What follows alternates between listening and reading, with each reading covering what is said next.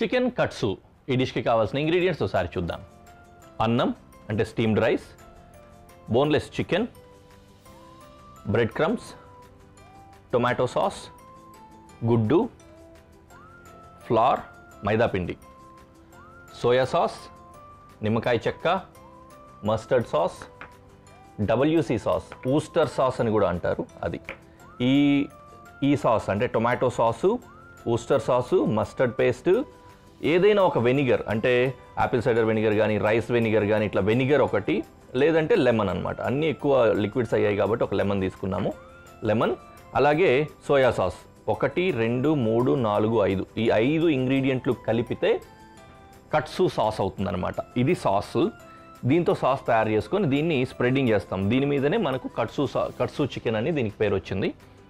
యూజువల్గా ఏంటంటే యూరోపియన్స్ ఇది జాపనీస్ డెరివేటివ్ అని చెప్పుకోవచ్చు.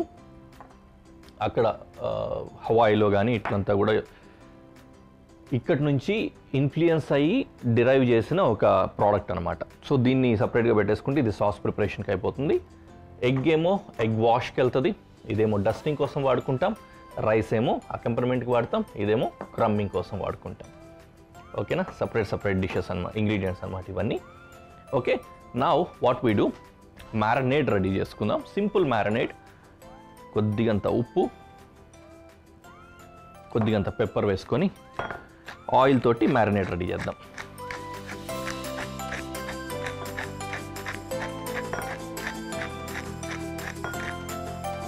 Salt and pepper and oil.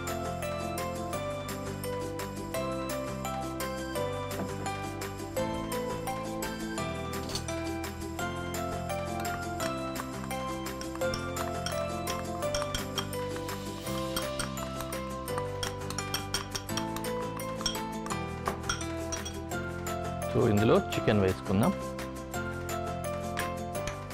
పల్చటి స్ట్రిప్స్ లాగా తీసుకున్నాం అనమాట. యాక్చువల్గా బర్స్ట్ పీస్లో హాఫ్ స్లైడ్స్ చేస్తే ఇలా పల్చగా వస్తుంది. అలా పల్చగా చేసుకుంటే మంచిగా కుక్ అవ్వడానికి హెల్ప్ అవుతుంది, లోపల నుంచి ఈజీగా కుక్ అవుతుంది. తర్వాత స్లైసింగ్ చేసి సర్వ్ చేస్తాం దీన్ని యాక్చువల్లీ, అప్పుడు కూడా హెల్ప్ఫుల్గా ఉంటుంది. ఓకే, ఇది ఇలా మ్యారినేట్ అవుతూ ఉండని కాసేపటి తర్వాత ఫ్రై చేద్దాం. And what next, sauce preparation అది ఫ్రై అయ్యే టైంలో చేసుకోవచ్చు. సో నెక్స్ట్ పని మనకేం మిగిలి ఉందంటే ఎగ్ వాష్ కోసం ఎగ్ పెట్టుకుందాం. ఈలోపు పొయ్యి వెలిగించుకుంటే పెనం వేడవుతూ ఉంటుంది. మ్యారినేషన్ ఒక హాఫ్ అన్ అవర్ అయినా ఉంచాలి. నేను ఫాస్ట్గా తీస్తానని మీరేం తీసేయకండి, ఈ ప్లేట్లతో కూడా రిక్వైర్మెంట్ ఉంది.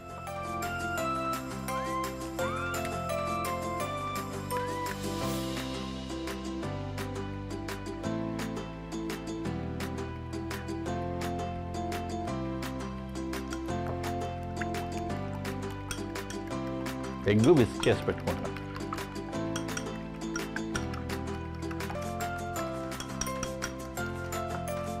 That's it.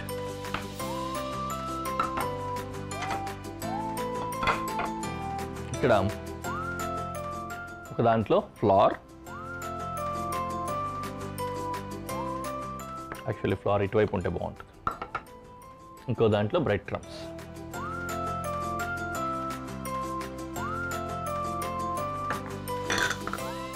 దీంట్లో కొద్దిగా ఉప్పు,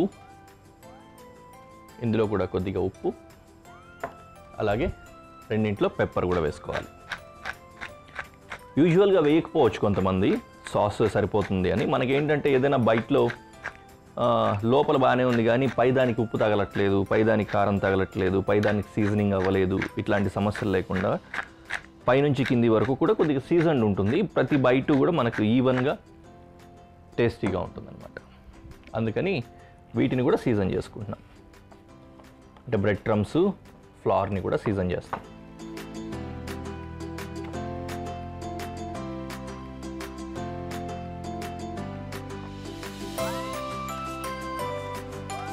ఇది డస్టింగ్ కోసం వాడతాం.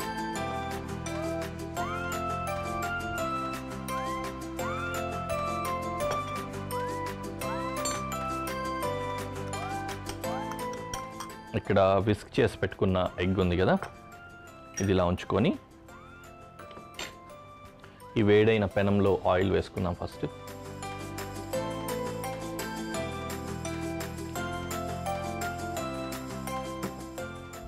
డీప్ ఫ్రై అయినా చేసుకోవచ్చు, షాలో ఫ్రై అయినా చేసుకోవచ్చు. ఇది కొద్దిగా ఎక్కువ ఆయిల్ వేస్తే ఇది సరిపోతుంది. ఓకే, ఇప్పుడు ఒక్క పీస్ తీసుకొని దీనికి డస్టింగ్ చేస్తాం.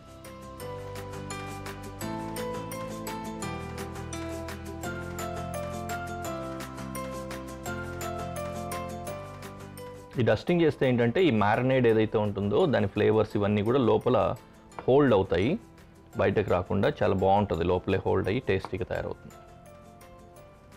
డస్టింగ్ చేసిన తర్వాత మొత్తం వైప్ అవుట్ చేసేయాలి, పొడి లూజ్గా ఉండకుండా. ఆ తర్వాత ఈ విస్క్ చేసుకున్న గుడ్డులో ముంచుకుంటాం.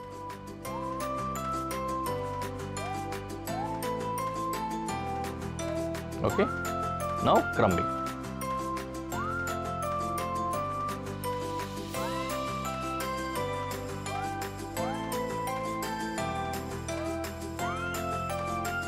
తర్వాత ఫ్రైయింగ్.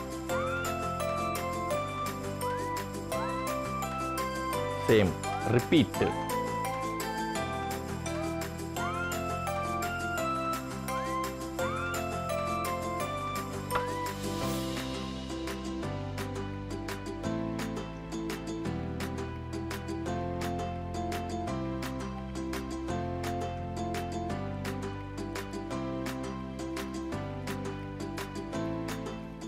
చిన్న టిప్ ఏంటంటే, ఇప్పుడు నేను చేయట్లేదు, 2 పీస్లే ఉన్నాయి కాబట్టి, ఇట్లా క్రమ్మింగ్ చేసేటప్పుడు మల్టిపుల్ పీసెస్ ఉండి ఎప్పుడైనా క్రమ్మింగ్ చేసేటప్పుడు ఒకే చేతితో హ్యాండిల్ చేయాలి.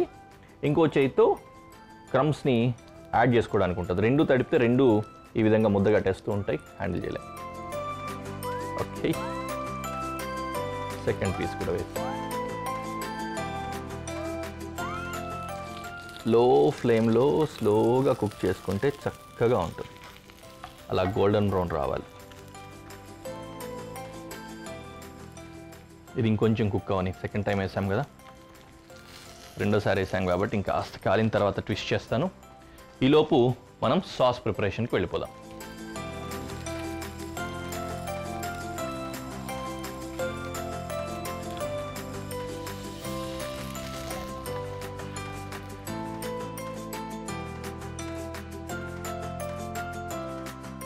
సాస్ ప్రిపరేషన్ మిగిలి ఉంది కదా, ఈ సాస్ రెడీ చేసుకుందాం. ఈ లోపది కాలేలోపు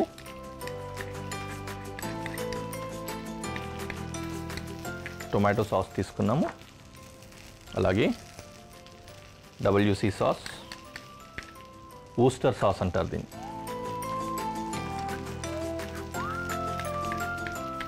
మస్టర్డ్ సాస్, ఫ్రెంచ్ మస్టర్డ్ అంటారు దీన్ని, ఫ్రెంచ్ మస్టర్డ్ సాస్,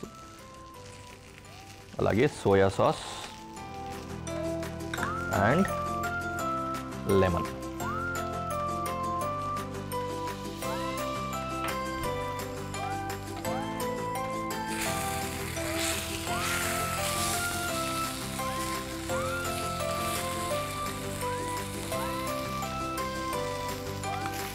దీన్ని చక్కగా మిక్స్ చేసుకోవాలి. ఇలా లంపీగా ఉంది కదా, అలా లేకుండా స్మూత్గా వచ్చేంత వరకు విస్క్.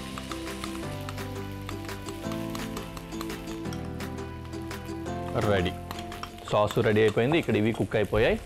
అన్నీ కలిపి ప్రజెంటేషన్లో పెట్టి ఎలా ఉందో చూద్దాం.